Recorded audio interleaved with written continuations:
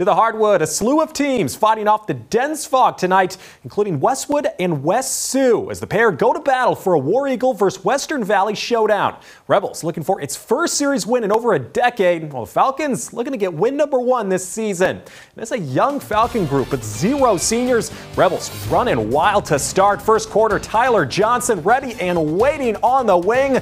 He's gonna can the 3 ball, but he was far from done. Moments later, back to the same spot, same result. Johnson would bury 3 triples in a row for a 9-3 Westwood lead.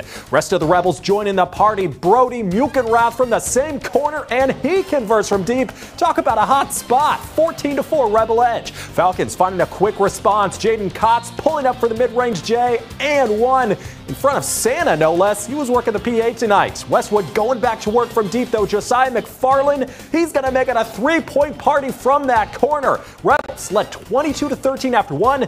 They fly past the Falcons, 78-46, the final.